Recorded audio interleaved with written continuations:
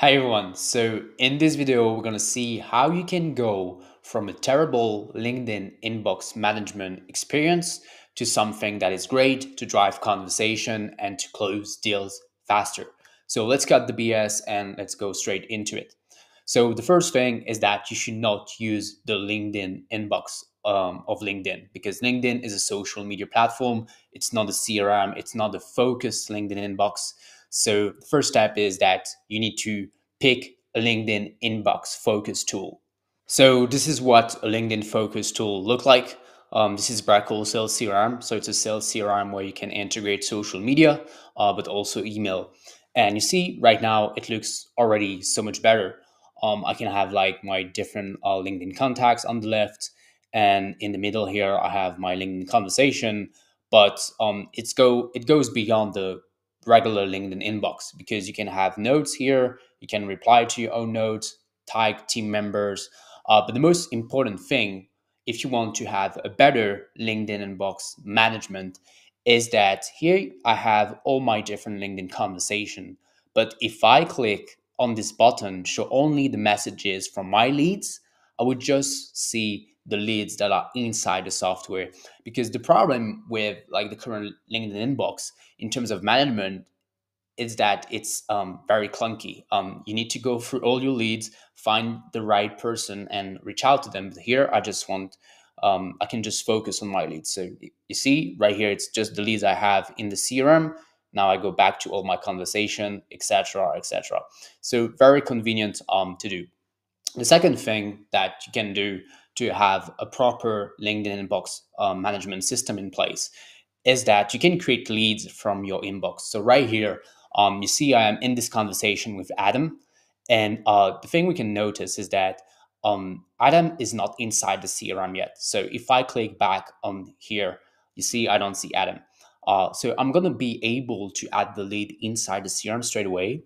And now, once I've done that, you're going to see that I can manage where Adam is in my sales pipeline in just one click. And so from there, you can say, oh, actually, this lead is interested.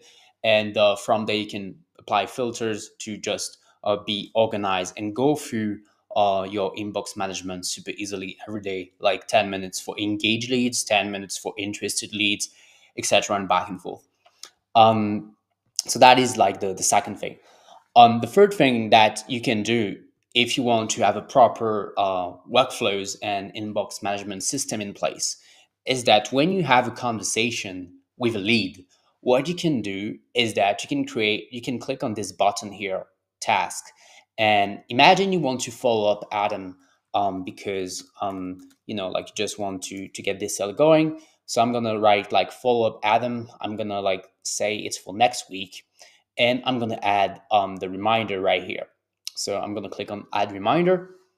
Now I've clicked on add reminder, and inside my CRM, like my management system, when I go to my tasks, so basically what I have to do every single day to be productive, you see I have a task with the due date, and I have this little like link button here.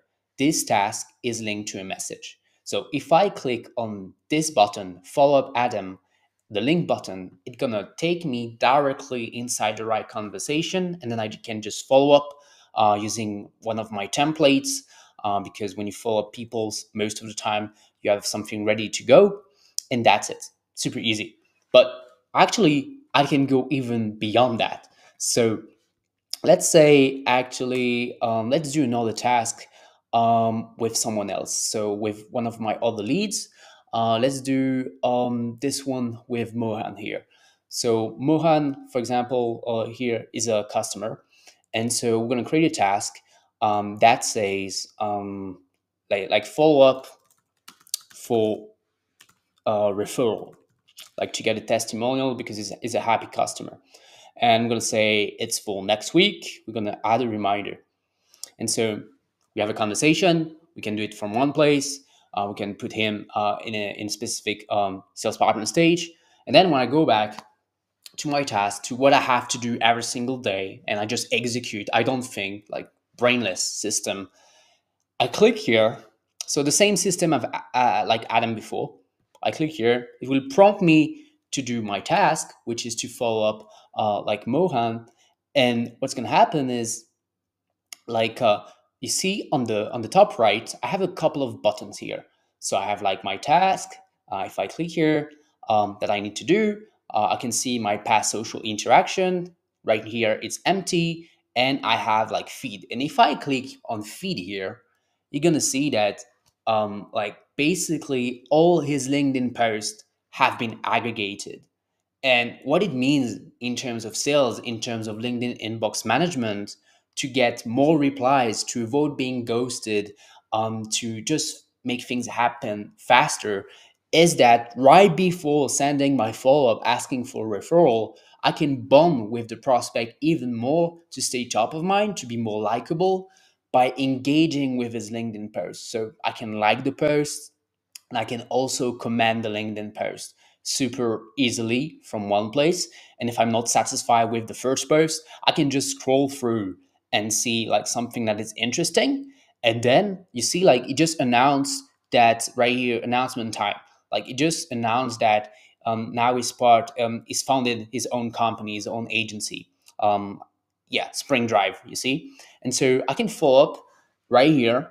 And in my follow up, on the right, I have a post that I've just engaged with on LinkedIn, like liking, commenting it, and I can like say, "P.S.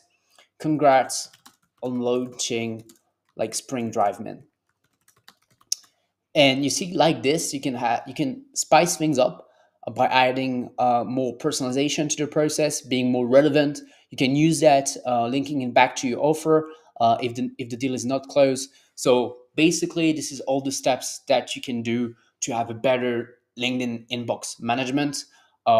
It's very easy to do in terms of time you can save every day. It's mind blowing, and you can also obviously work as a team and connect multiple LinkedIn accounts if you want to manage like the accounts of your teammates, or if you want to manage the accounts of your clients, or maybe having a VA doing this on your behalf. So that's pretty much about it for this video.